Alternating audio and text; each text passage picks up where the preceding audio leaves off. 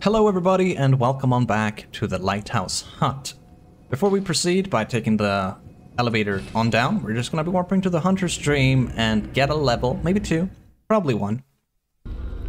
There we go.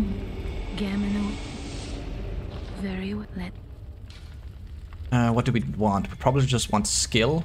2 points in skill, that looks real good. Let's do that. Boom. Farewell, good may you. Yep, get some levels, and now we're just gonna go back to the Lighthouse Hut. But before we do that, we might as well just read up on the attire that we got from Brador. Brador's testimony. The scalp of a horrible cleric beast, indicating that Hunter Brador, a healing church assassin, had killed a compatriot. Afterward, he wore his ally's own scalp and hid himself away, deep below in a cell.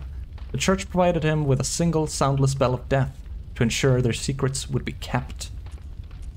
Let's see, anything more? The bloodied hide of a horrible cleric beast pulled over the back. Without the attached beast hide, this foreign garb wouldn't raise anyone's eyebrows.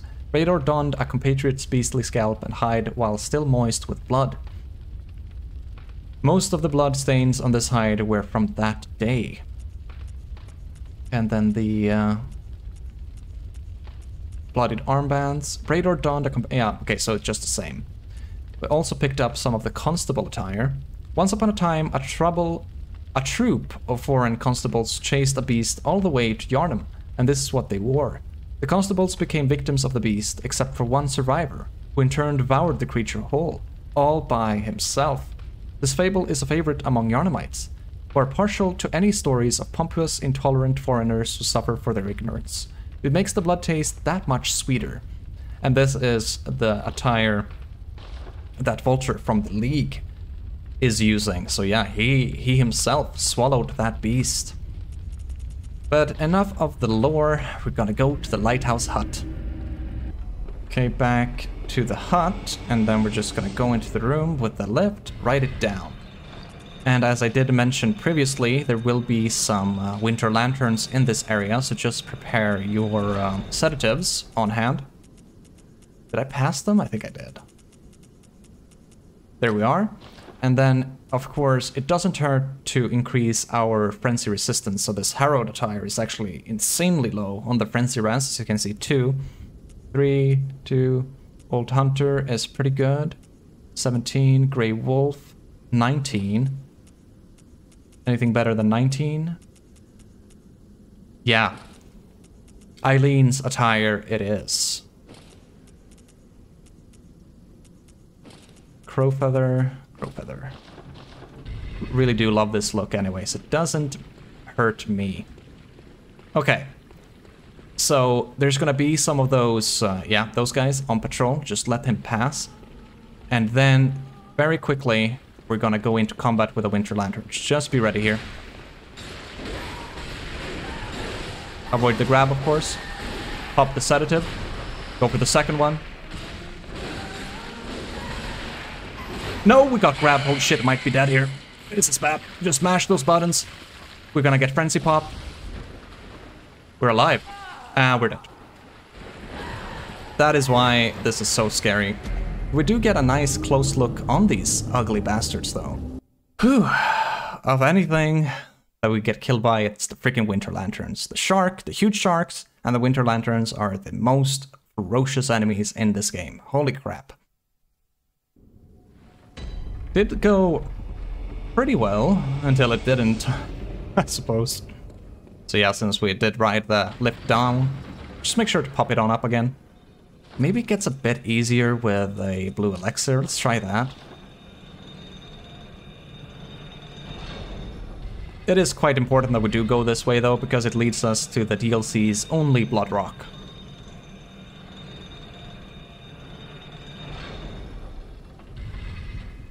So back down, same thing goes, just let him pass.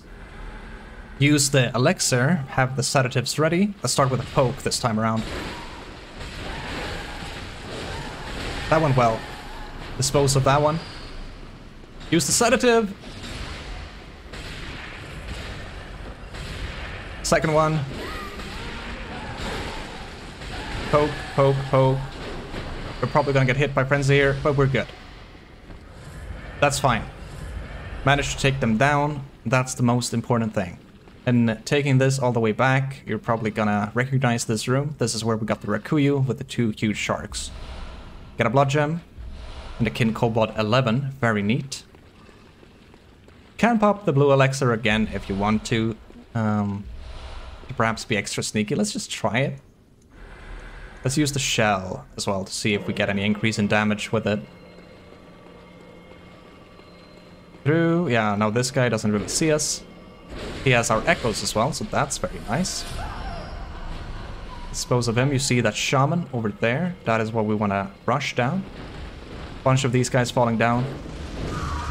Shaman trying to run. Oh, we got grabbed.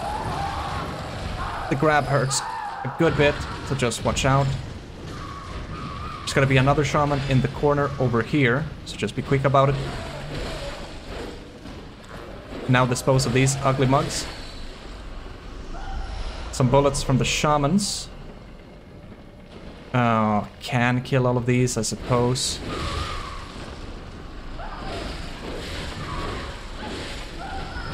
We do want to come back that way. Dispose of them. I think that's all of them. Yeah. Another one here. Second one.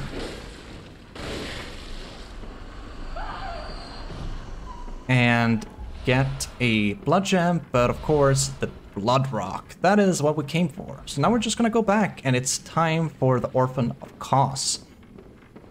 Very similar to Maria in a way. We do want to be clutch with our parries if possible versus the Orphan. He has a second phase that can be quite deadly. My memory is not serving me very well right now. I don't quite remember what's the special thing about the second phase. I think he's just gonna be like flying around a whole lot and have increased damage. Maybe the memory returns to me when we start the fight. Anyways, just pop this one on up so we have some saved time if we do die. Bunch of docile baddies here. They won't give you any echoes, but can dispose of them if you want to. If you get very mad from this boss fight, that can be maybe be good enemies to take that anger out on. But here is the secret. The secret that they tried so hard to hide.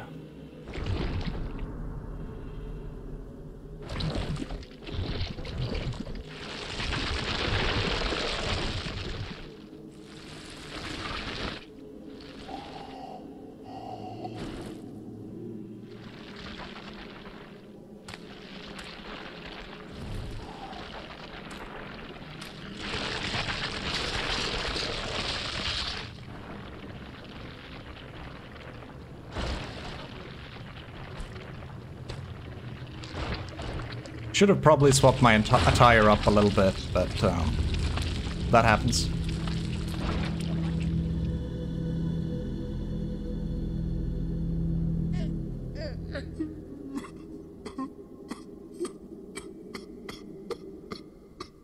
The old man voice mixed with the whole baby cries just gives this boss fight such an interesting vibe. Just look at this. Take it in. Buff up and prepare for combat.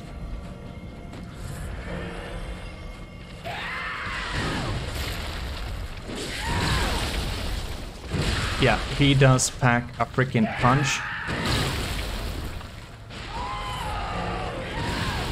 Oh yeah, that's like the trick form of his weapon, if you will. Wow. Super armor, fella.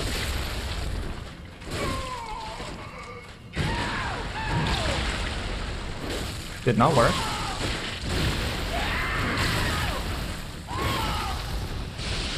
Yeah, watch out for that AoE.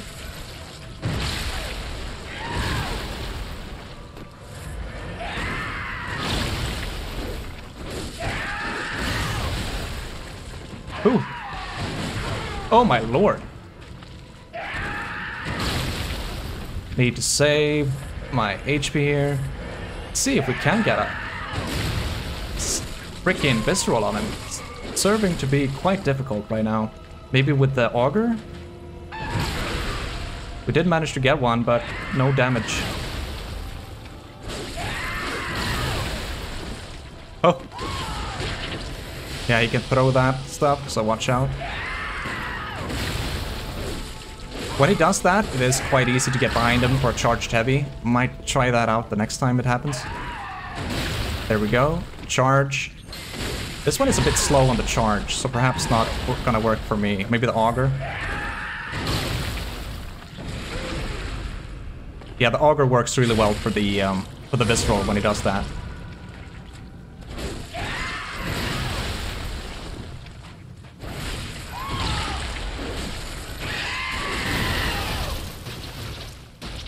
Yeah, that's the second phase.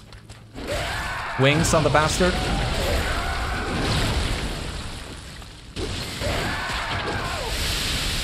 Bunch of blood sprays. All that nasty stuff.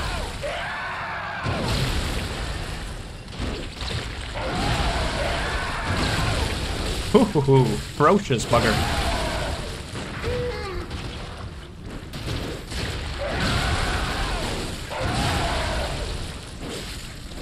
He has a lot of HP, crap.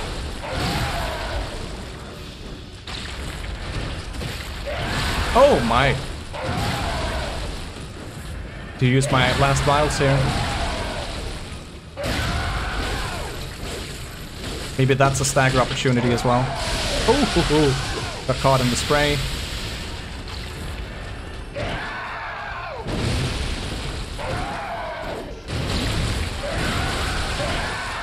When he does that rampage, just try to dodge it. Not much to say there.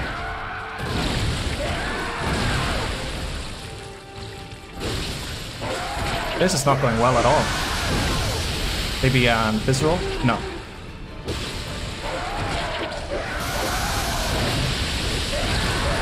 And we're dead. Yeah, this fight is just difficult, man. He is very ferocious. You can get viscerals on him with a well-timed bullet. It is not something I'm making up. I'm just not really getting it. Oh, he's so ferocious in that second phase. My oh my. And the damage we were doing was quite lackluster, but not much to do about it, you know? It's just gotta try again, gotta get better.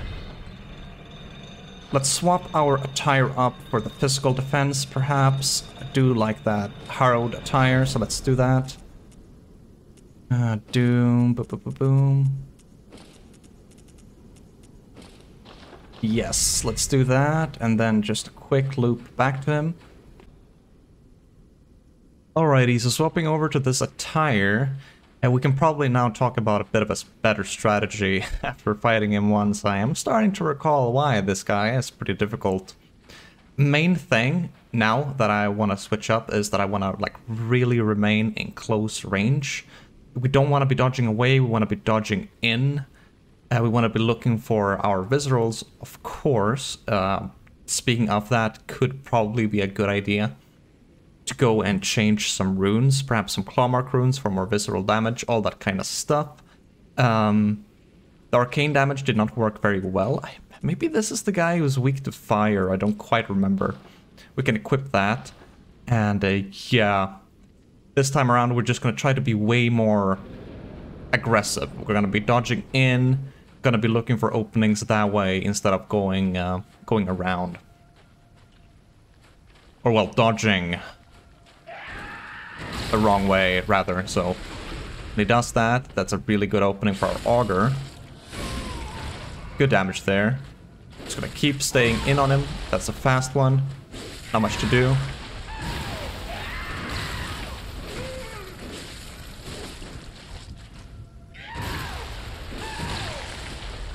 Maybe it was an auger opening there as well.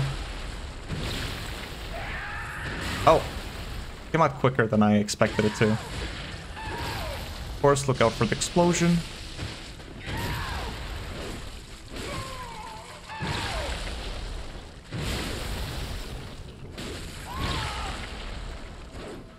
Make use of the rally as much as possible. Unfortunate that that hits with a drag back.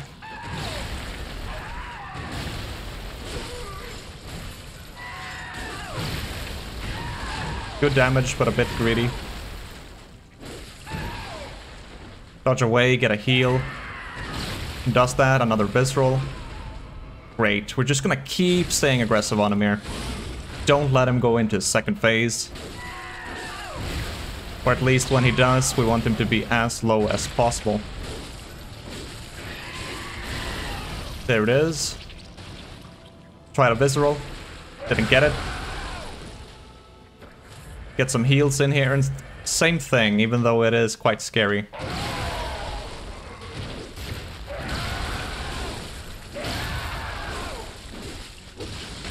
We don't want to be running away, we just want to stay at him. I mean, not much to do when he does that, just let him...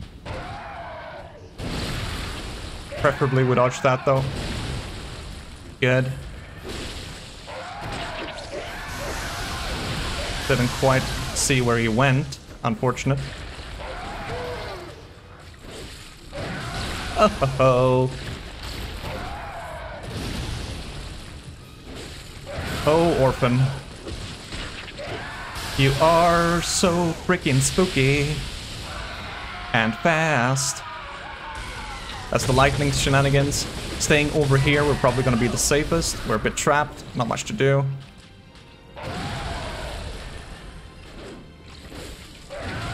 Oh no. That goes around to his right.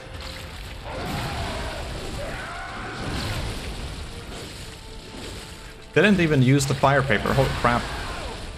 Oh no, and we dodge back and that's what happens. That is exactly why we want to be... Yeah, we want to be going in with our rolls or our dashes rather than away, because then it just catches us with that. But that was looking pretty good. We definitely have a good strategy here. Want to keep at that, and as I did say, it can be a good idea to go back to the Hunter stream, change up some runes, maybe get some visceral damage if you are getting them a lot. He is... Like, it is possible to gun parry him, the timing is just very tight. But I think we're going to be sticking to this strategy, just going for the auger parry or visceral, so whenever we get the opening, when he like goes too far and behind us. And besides that, we're just going to be dodging in and hitting him with R1. Going for the trick form swap is cool and all for a lot of damage, but unfortunately, we will always just get hit if that happens. Oh, whatever. Not a very high amount anyway. Oh, that was fire paper now, not the auger. What am I doing? Boosting my fire paper. That's for sure. Didn't quite get it there. You see, as soon as we give him an inch, when we dodge away, we're very prone to get hit like that.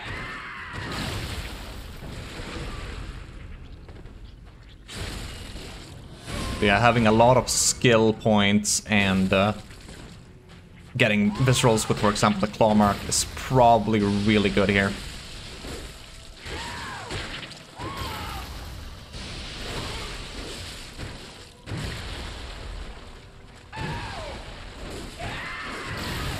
But that attack comes out surprisingly quickly.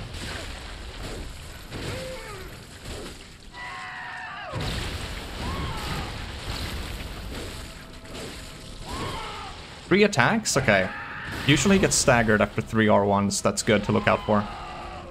Just let him do his range attack when we're far away, doesn't matter.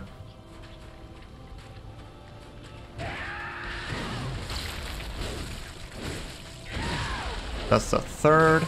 Stagger, yeah, good. No, don't do that. Let's do that. Get some fire paper going. This is a good opening. Maybe we get it. We do. Nice.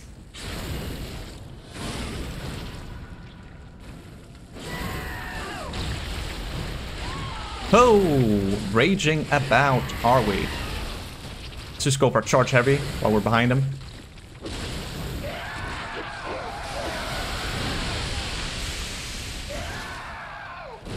Got a bit too far away there. No. Am I not healing? What's happening? So much stuff going about it when he's flying about like that. Bunch of R1s there. Good, good, good, good. Yeah, going for the gun parry is just a bit scary, honestly. He's so fast.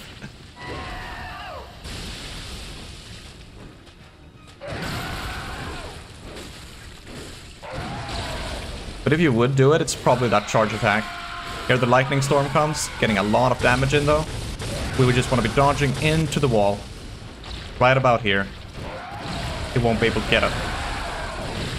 Oh ho ho. Thought I could get one visceral there.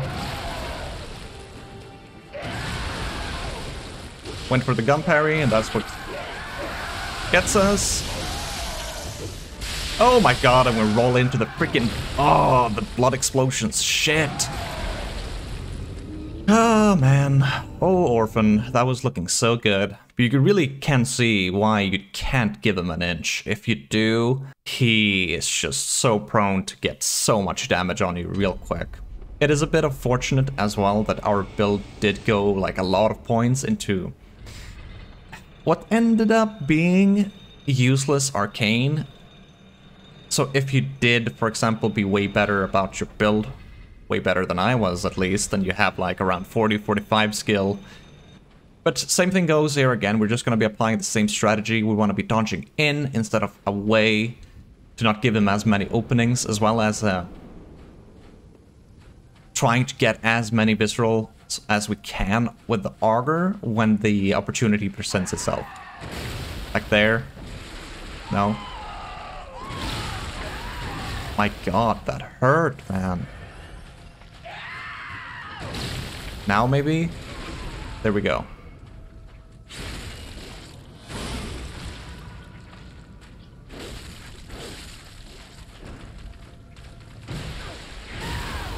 Some of his attacks just comes out real quickly. That's why you don't roll away. Usually that would hit you. 3 attacks, that means a stagger.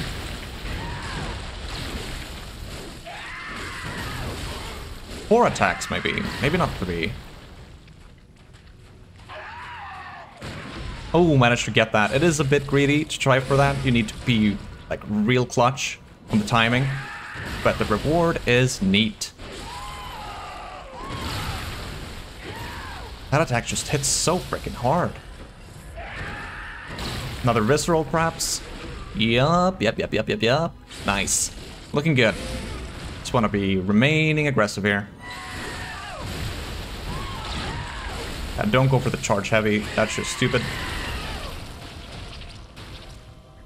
Maybe here? No, don't go for the charge heavy. That's just stupid. Maybe an auger, though. That's the lightning storm. Get damage in if you can, while dodging away towards the cliffs. Oh, well. That's what we get when we dodge away. Ho ho ho ho, Orphan.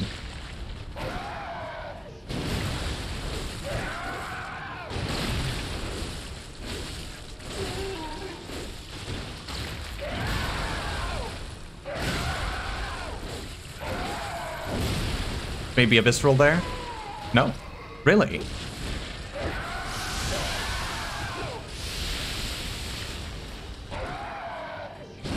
Now, maybe? Yeah, there we go. Nice visceral. One more of those, and that should be curtains.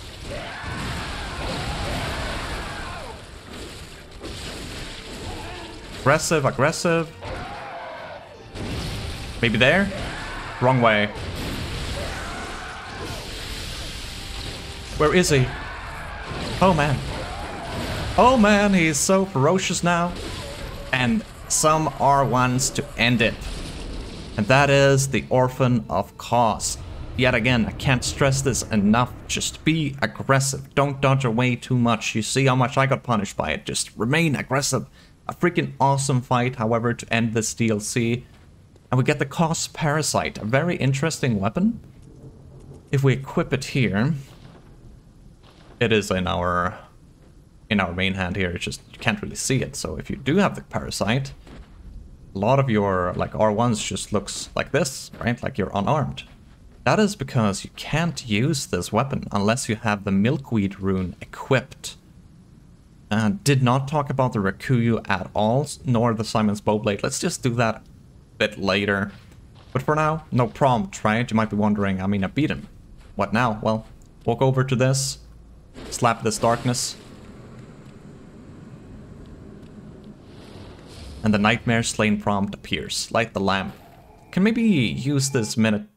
Oh, okay, yeah, cinematic. Can watch that out.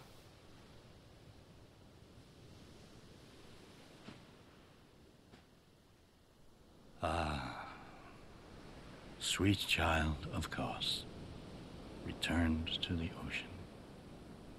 A bottomless curse, a bottomless sea, accepting of all that there is and can be.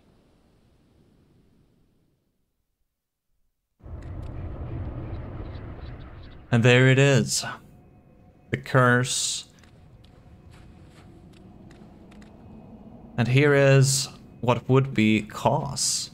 So what actually happened here? That is a good question.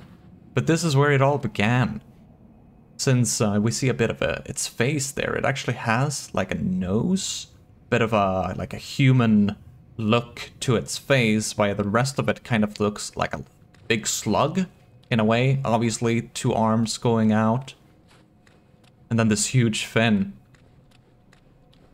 But where it all began, yeah, who knows? Either Kos got dropped down from the cosmos, as we are aware. Kos, or some say Cosm, perhaps for cosmos. Maybe she dropped from up there to the sea, or maybe she was part of the sea. But she died somehow and got dragged up on the beach. And this is where humanity started to like affiliate with the Great One's blood, and this is where like Yharnam goes into this like medicinal way of using the blood, and that is where it starts. And how it all fits in the DLC, don't quote me on any of this, as I do like to say, I'm not 100% certain, but the reason why, for example, we can fight Maria at the Astral Clock Tower but still find her Rakuyu in the well is because that is the curse that we're in before. And when we go through the clock tower into the fishing hamlet, we are no longer part of that blood-drunk nightmare, but we are instead here trying to lift the curse in killing the Orphan of Kos and disposing of that shadow that we saw there. The story of this game is just fantastic. I feel like it is relatively easy to follow in comparison to many Souls games. It can be a bit hard sometimes to follow in what actually happened, as when it comes to the lore. But anyways, defeating the Orphan, it is the end to the Hunter's DLC, and we will be warping to the Hunter's Stream. But warping over to the Hunter's Stream, we're gonna be wrapping this one up, and we will save the ending for the next one. I'll see you guys then.